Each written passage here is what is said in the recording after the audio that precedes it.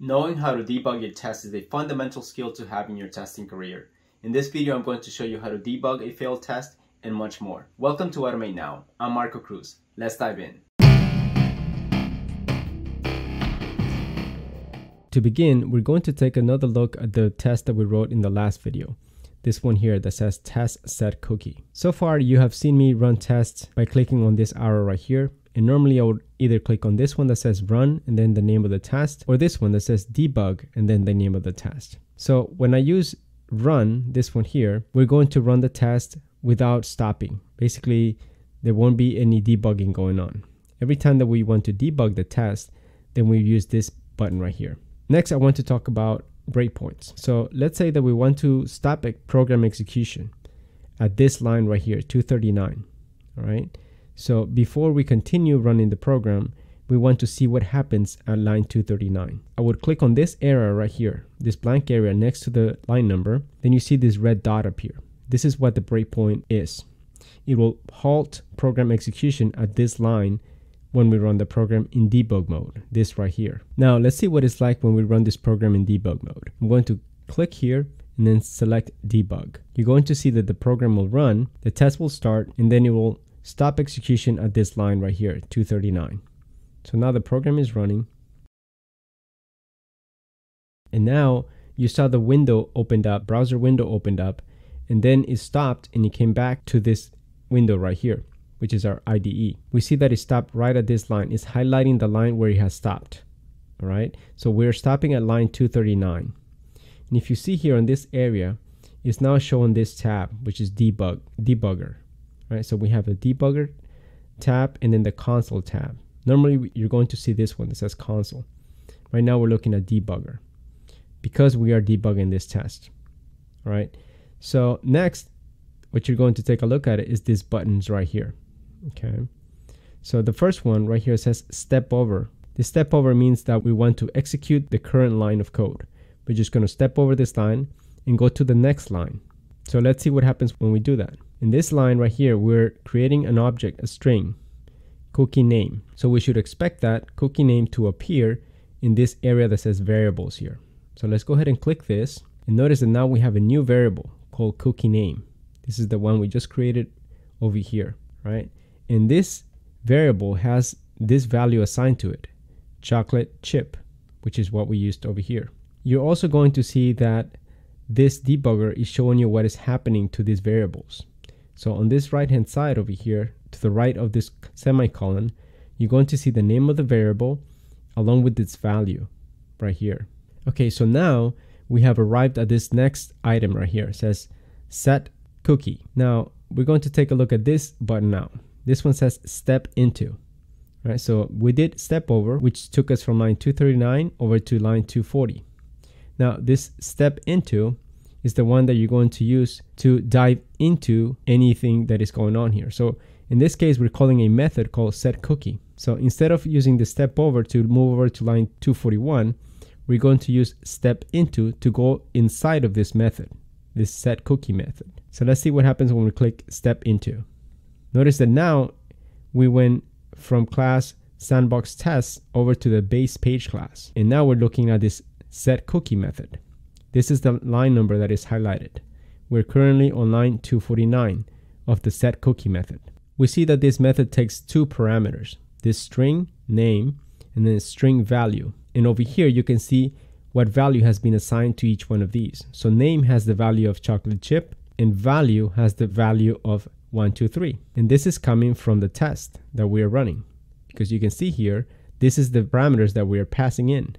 We're passing in this cookie name, which was defined in line 239. And then we're passing this value of 123. That's why you see that here. And then now I'm just going to step over these lines because this one is just going to create this cookie right here object. And then we're going to go over here to the driver that managed that add cookie. So let's go ahead and click on step over to move over these lines. All right. So we have reached the end of this method. I'm going to step over one more time. Now we have returned back to our test where this sandbox test class is. And this has been executed. We executed line 240. Now we have arrived at line 241, which is basically creating a cookie. And we give it the name my cookie. And this one says get cookie, right? I'm just going to step over this line right now. I'm not going to go into this to see what is going on. I'm just going to step over this. And now we see that my cookie has this information next to it. This is the information that this has. We see chocolate chip equal to 123. So this is the cookie and this is its value. We also see the path and the domain here. And lastly, we have arrived at this line right here, 242. And this is making an assertion. We're checking that the name of this cookie matches the cookie name, right? This cookie name is coming from this line 239. So we're making sure that whatever we get back from this method, getName, is going to match chocolate chip. If it does not match, then we're going to present this error right here. So let's just go ahead and finish the execution of this test. To continue execution of the test at any time, we can click this button right here. It says resume program. When you click this button, it's going to finish execution of the test, or it's going to stop at the next breakpoint. In our case, we only have one breakpoint and we already passed it. So it's just going to finish executing the test. So let's click this and notice that the test has finished. We are in the Debugger tab, so we don't see much going on here. But if we click on the console here, you're going to see the information that the test passed because you see the green check mark right here. Now, I showed you about these two guys right here, the step over and step into. Let's take a look at some of these other ones here. We have one that says 4 step into and this one that says step out. I'm going to show you this one, says step out, which is the most common one. So I'm going to rerun the test, and this time I'm going to put a breakpoint at line 240. I'm going to put a breakpoint here, and to remove a breakpoint, you just click on it once again. So I'm going to click on it again. So let's go ahead and rerun this test by running it on debug mode. And just a reminder, we can run the test from this area right here, or we can also click these buttons over here. This will run the test ignoring breakpoints, and this will run the test while stopping at the breakpoints in debug mode. So let's go ahead and click this. Okay, so notice that this time we stop at line 240. And again, I'm going to step into this line to see what's going on in this method called setCookie. So I'm going to click on this right here. And now we have stepped into this method. Now we could resume program execution by clicking on this button. But instead of that, I'm going to show you what happens when I step out of this method by using this button right here, step out. And what this is going to do is that it's going to execute whatever's in this method and then get out of the method. So let's go ahead and click it. And notice that it went back to the original test right here. So we finished executing whatever was inside of this method and it came back here. At any point, you can also stop the test by clicking on this red button right here. Next, I want to show you what happens when this test fails. So let's go ahead and in here in this line 241, I'm going to use a different cookie name right here than the one that we expect to find. So I'm going to remove this and I'm going to say bad cookie. So let's see what happens when we run this test. This time I'm just going to run the test normally without using debug mode. And we see here that the test failed, right? And here we see some information. And over here, you're going to see this section. You're always going to get this section anytime a test fails. And this is what is referred to as a stack trace, right? A stack trace tells you what happened when the test failed, okay? So if we look at this line right here, this very first line, right? This tells you where this is coming from. In this case, it's coming from testng, right? So this error is coming from testng. This error also is coming from testng. In fact, all of these 4 are coming from testng, as you can see here, right? The one that we are concerned with is this one right here, right? Because this is coming from io.automateNow.tests. So this is our package. So io.automateNow is this package right here, io.automateNow.